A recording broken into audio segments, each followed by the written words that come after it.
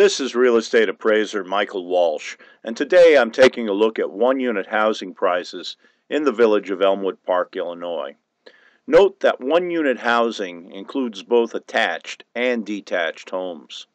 I'm using data from the Midwest Real Estate Data Multiple Listing Service, and in the last 30 days we had 17 closed sales. 42 more went under contract, and there were 52 new listings. In the last 12 months, the median sales price increased 12.5%. Marketing times have declined.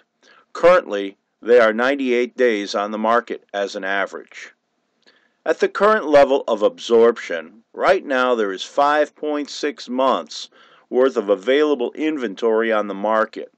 This level is considered an oversupply.